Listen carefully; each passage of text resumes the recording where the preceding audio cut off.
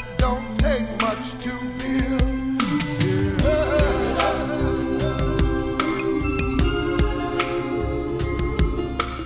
Build it up, build it up, build it up. Two wrongs don't make it right. Hello. My name is Tammy Williams, and this is Things of Interest, and I have my guest with me, Roderick Casey. Hello, Roderick. How you doing, I'm Tammy? good. I'm good. It's good to see you. Good to see you too. You know, you haven't been with us since April when we talked about the private prison situation, and we want everybody to know out there that it's still alive and well. We're still fighting against the private prisons. There's so many different rumors and things out there about it being over, or that Governor Snyder, you know, snuck one up on us, or, you know, that the fight is still not active, that we can't be effective. But before we get started, I want you to read something that's very special to you. What is it, Roderick? Okay, it's a poem written 2 years before my great-grandfather was born in Vicksburg, Mississippi. Okay. And it says it was 3 years before the Civil War. Okay, all right. And it says, slavery, this is from Frederick Douglass. Okay. It says, slavery has been fruitful in giving itself name. It has been called the peculiar institution, the social system, and the impediment. It has been called by a great many names, and it will call itself by yet another name. And you and I and all of us had better wait and see what form this old monster will assume, and what new skin this old snake will come forth next. Wow. Yeah. We've been fighting this battle a long time, Roderick. Yes. It's crazy. But tell us, what's been happening with the private prison fight? Well, the private prisons, as you said, Rick Snyder and his cronies, they did a overnight session. I adopted these bills like 4 o'clock in the morning. Yeah. And this was not unknowingly, because I had already contacted the governor and let him know what this was all about. And basically it's just slavery in the disguise of justice. And he went forth anyway and allowed them to approve this bill and signed it. Well, shame on him. Shame on him. Yeah. Well, you know, it's all about money, you know, and it's about business. And these here private prisons have already have a track record of failure. Okay. They have not shown to really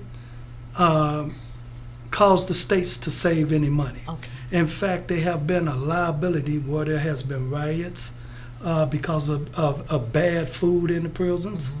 And the legislation even approved to immune them from lawsuits. Okay.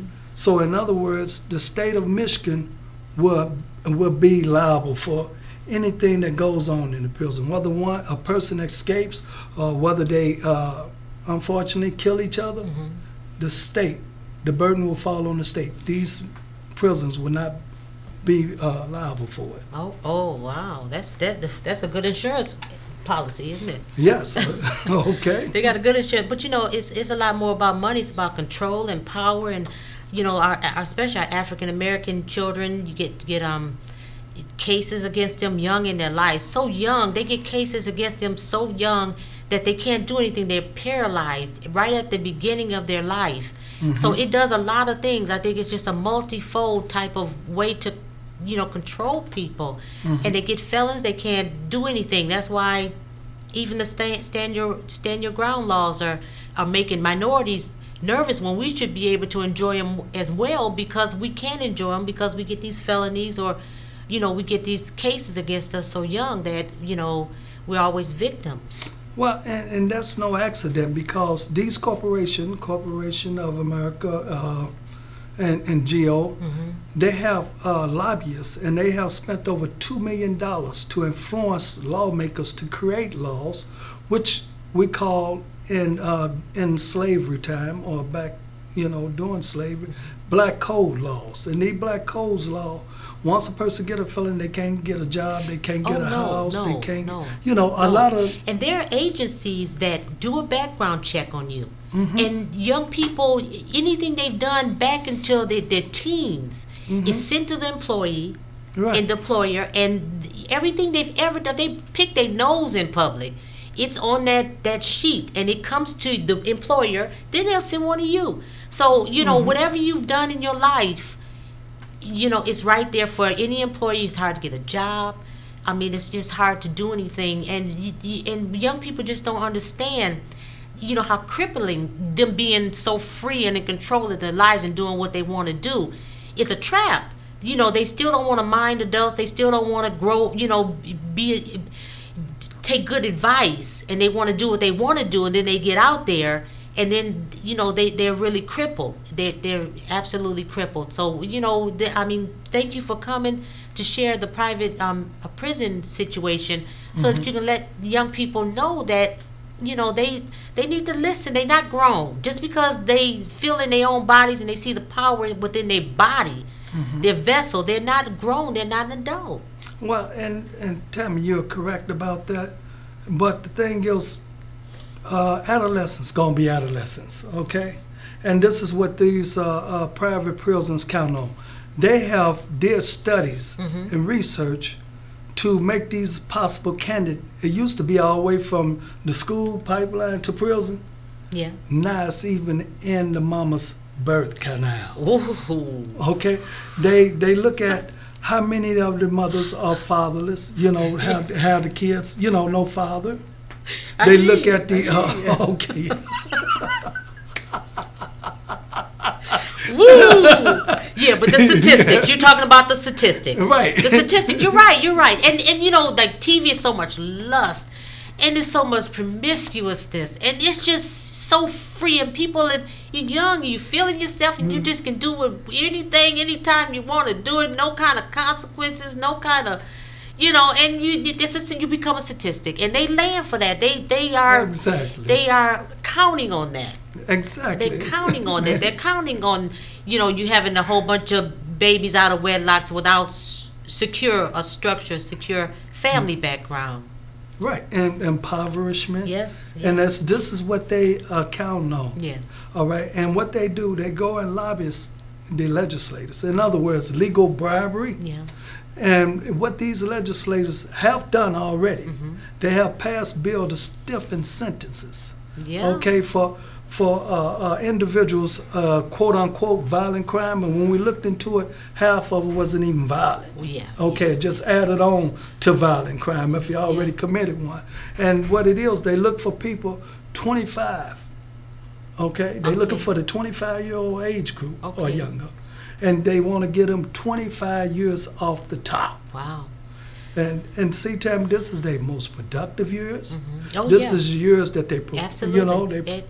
This is years that they start their life, and they become a good partner, a good mate, and they have good children. I mean, you're taking the mates away from the women, and that's a whole nother subject, because in the streets, if you can't find a gentleman, women are finding other women, to be their partners or to help raise their children, because a lot of the young men are incarcerated and damaged. So, it's a lot of repercussions to in society to what we're having right now. It's hard.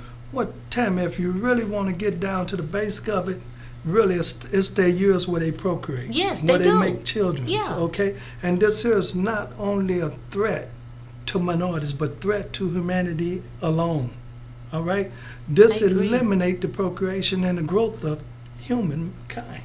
So you have the poverty, you have the statistic, you're vulnerable, unless you can find a friend or family or somebody, a church, it's hard to find someone there that will help these mothers raise these children, so if they go into the system where they become, adopted or that's even worse. It's just a lot of damage.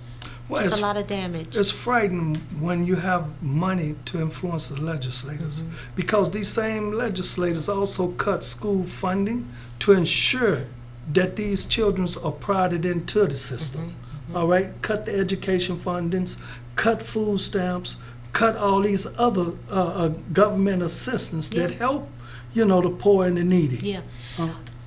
You get no argument out of me, Casey. I'm just listening to you say it, and my mind is just moving, because There's young people out there that think that they're smarter than the system, and just with the poem that you read, that was how long ago that was created. That means that this thing has been in existence in a long time, and these kids aren't smarter than the institution. You know, you still got young people thinking they're smarter than the average bear. It's not going to happen to them. They can go into a store and steal, standing out like a sore thumb, and they're surprised they get caught. You know, it's just like, duh, wake up. The system has been in place a long time, and, you know, it knows your every move. Well, it's you, and you're correct about that, Tammy, but it's now beginning to surface. Since, you know, we had the Republicans then took over, okay, and unfortunately, doing it right up under President Obama's time, under his watch, clock, yeah.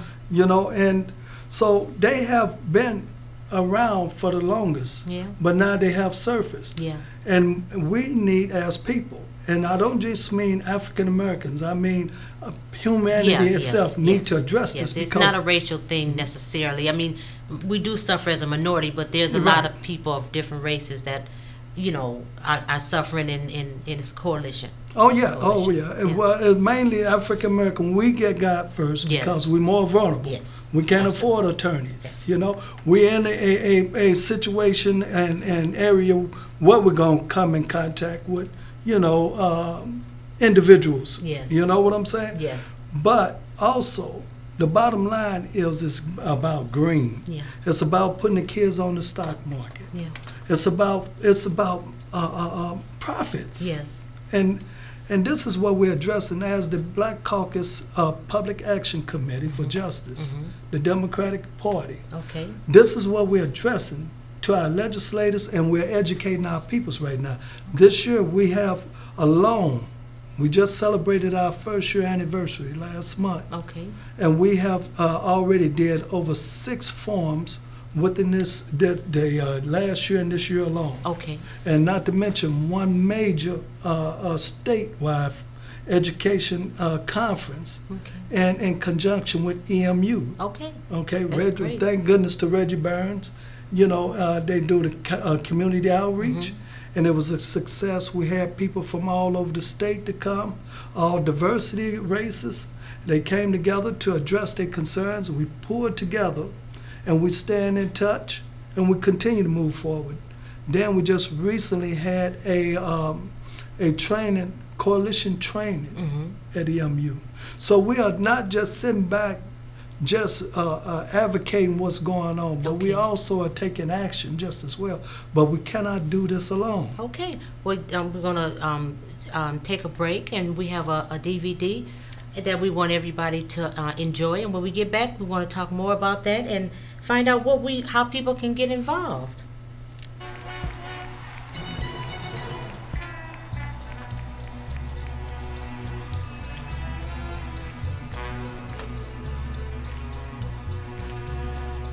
Smiling faces sometimes pretend to be your friend. Smiling faces show no traces of the evil that lurks within. Smiling faces sometimes don't tell the truth. Smiling faces tell lies, and I got through. Oh Lord, yeah.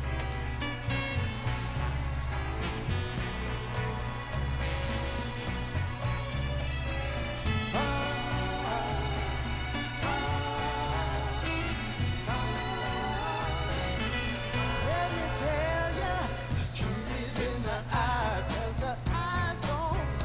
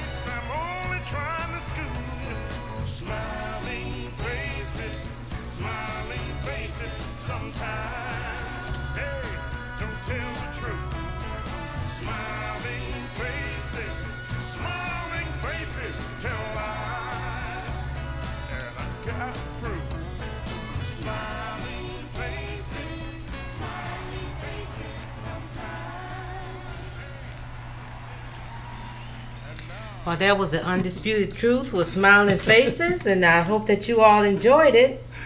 And that, that has a lot to do with what we're talking about, just the deception that we deal with. I want you all to remember us. This is Things of Interest, and we come on Tuesday at 8:30 p.m. and Thursday at 3:30 p.m. on Comcast Cable Channel 17. And if you'd like to get in touch with us, please remember you can send us an email. It's our P.O. Box 980581, and it's our telephone number. We look forward to hearing from you.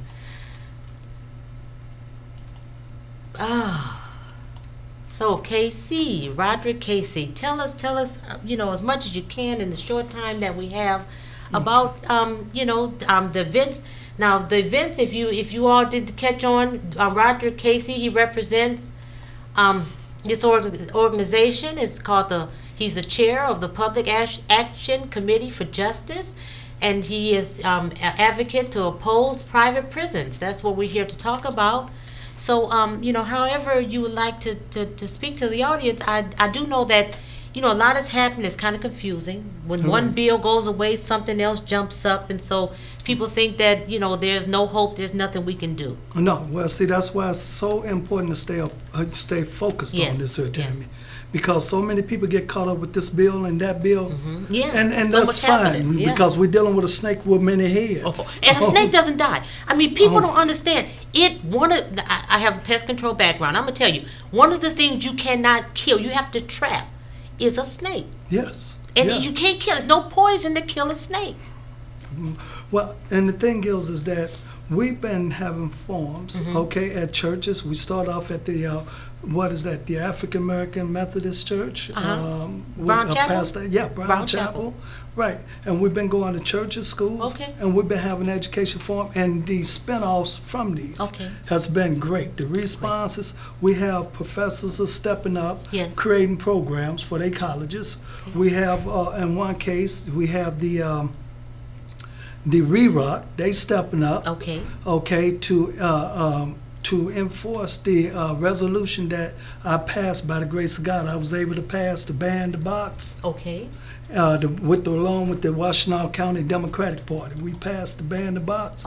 And so now they are enforcing this, sir, to have our commissioners and our city councils to pass this, sir, because we all feel that once a person has served their time, that they should not be condemned for life. That's the point. They serve their time. They serve their time, and it's a violation of the Constitution. Right. Yes. And you got people out here that is making profit off of them, and as long as they can keep them uneducated and they can keep them oppressed, they can keep them in prison. They can proud them right back into the prison system. Yeah, I agree. And so that's what our job is right now, is just to educate them right now. All right? Okay, so... And as things develop, I will keep you further noticed on... Please do. Because one thing that irritates me, Casey, I'm a parent, of 3 children, and, you want to teach your children how to talk, how to communicate, how to deal with authority. And these young people... It's not until they get in trouble that they don't know how to talk to a lawyer or talk to a judge. Correct. You don't want to try to teach a child how to be responsible and, the etiquettes, the tools, and to grow once they in trouble. How you going to talk to them now? They in trouble now. So even in the school system, it just irritates me that they just don't, they still don't know how, they don't know how to express themselves to their teachers. They don't know how to talk or communicate and get their point across. And so we have to educate. We have to teach our young people, and they have to learn it. Sometimes adults don't want to deal with the children because we don't want to fight them. We don't want, we don't want to fight them. We want them to be receptive and understand that they do still need to learn some things. They need to how to talk to authority, and things like that. And they don't. And once they get in trouble, it's too late to teach them. They can learn. The next time, right. But they can do a lot of damage to their lives that time. Well, see, and that's the thing we're trying to do. We're trying to make sure that if they do learn, get in trouble and learn, Okay. that they are not forced back into the jail system or the Amen. institutions, okay? Okay. Because we know that, as I pointed out before, adolescent, they mind haven't fully developed No, yet. their bodies is already, it's on point. That's the problem. Their bodies are strong. Right. But still, the mind is not developed, No. and they still act out volatile or whatever Right, else. right. And I mean, they're just kids. Kids do that. You know, and the peer pressure, the peer pressure on the streets, don't underestimate that, parents. Right. Don't underestimate the Right. peer pressure in the streets, because it's very strong. You know, it's like once the school system or the world gets your child, it's like a stranger in your house. It's like Right. a gas. It's an unseen gas. That you don't realize that you want your child to be in the music, or you want your child to be learning, or it's this peer pressure that you really, really, really have to realize that that's against them, and that comes from the poverty level. That comes from Right. people that don't have maybe the structure in their home that's teaching them, you know, the balance of that. You know, and I bring that up because instructions, when you learn how to articulate, when you learn how to express yourself, that comes through a lot of social activities that the peer pressure in the streets kind of deter kids away from. Well, and see, that's where the parents step in. They Yes. have to show support. You know, when they have a musical recital, go Yes, to it. right, You know right. what I'm saying? Ask them a question. You know, how you doing in school? Let them know. Reward them. You know, Can you take spell? them out to lunch. Yeah. Yes. Ask, can you spell? Can you know, arithmetic? Do you count money?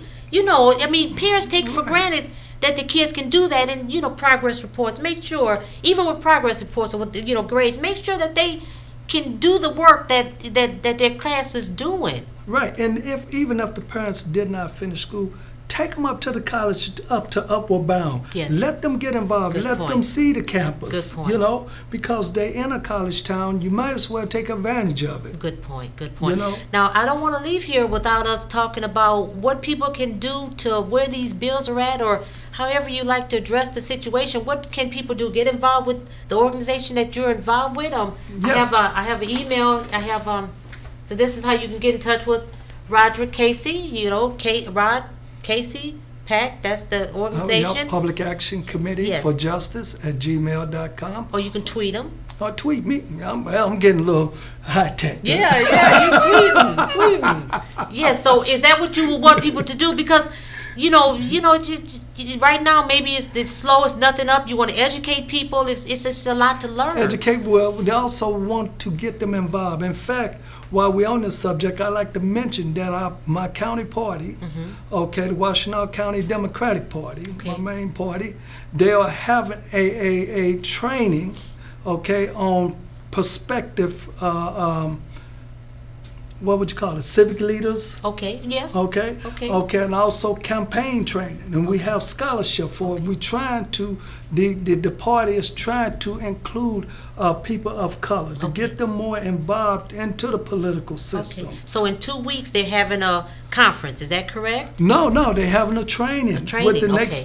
next weekend, not Okay. this weekend, but the 17th. Okay. And the alright. 18th, they're going to have Camp Millie training. Okay. It's going to be right here in Washtenaw County, up on Ellsworth. Alright. And what you do, if you want to get your child, we look for people 35 and under. Okay. 35 and under. We're trying to get the younger Okay. crowd in there. So we're trying to give you some work, okay? Okay.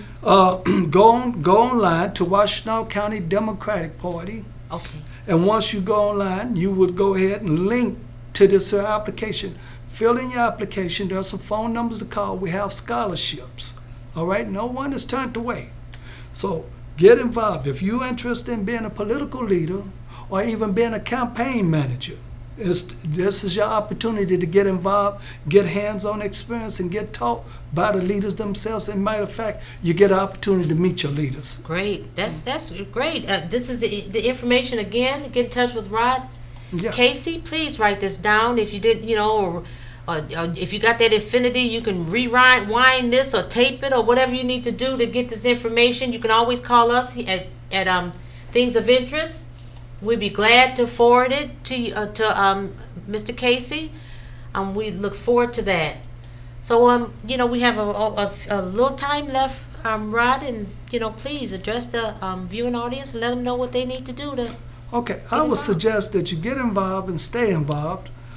Find out what's going on. Talk to your local leaders, your local legislators, and let them know you oppose private prison. And do some research on it and see how much it affect you, how much it's going to affect you. For instance, like, did you know that many of the companies that you even get your utility from have financial interest in these here private prisons? Wow. You know? Whoa, that's scary. And how do you boycott DET? I mean, there's only Well, one company now. I mean, so it's so tight that You call them. They have like what you call those personals, the people that public relations. Okay. Call they public relation and let them know you don't appreciate spending your money on somebody who is investing into imprisoning your Right. children's That's- imprisoning your future. that's crazy. Because they're messing with our most precious resource. Yes, our children, our legacy. Yes. Yeah. And so if you want to do that, Commission. but also come to the events. We have experts and professors talking and telling you about this here. Yes. So come to the events just as well. And also we will soon have our website up, and I will Okay. give you that as soon as we Okay, get it well, you up. come on and share it with everyone. But as a delegate for Ypsi Township, by the grace of God, elected delegate, and also vice chair of the Black Caucus, Okay. I have a responsibility, ancestry responsibility, to let our people know what's going on. Well, great. Because we here at Things of Interest want to get all these organizations to come together, because most people are involved with all of them, Right. and let the children, young people know that leadership is there and wants to work with them. Really, really, you got people that really want to work with the young people. They want to pass on their knowledge, you know, as Correct. they want to, and you just don't want to deal with the attitudes, or don't want to fight you because, you know, wanted you to understand that you're young, your body is mature, but your mind is not. You have a lot to learn, and there's people there that's willing to teach you, but you have to be receptive too. And yeah, it's just getting to that time where it's Yeah. almost time for you to step up to the plate. Well, they getting kids in high school. I mean, the judicial system will get you. You can catch a case in high school. You're not safe. Well, this affects one thing we try to emphasize. The legislators we got now is cutting out school, even cut out food stamps for college students. Yeah. Now, why would you do something like that? Yes, it's getting You rough. know, I mean, everybody's not able to do everything for their kids in college. Yeah, no. Okay? Everybody don't have a six-digit income. Yeah. Well, All right? this is Tammy Williams. This is Things of Interest, and we want you to remember us. We'll be for you again real soon. Casey, you gonna come back and see us? I'm definitely going to be back, and thank you so We need much more than for 30 inviting minutes, don't we? me. We can go on and on. Yes, we can. We can go on and on. God bless you. See you again real soon. Thank you.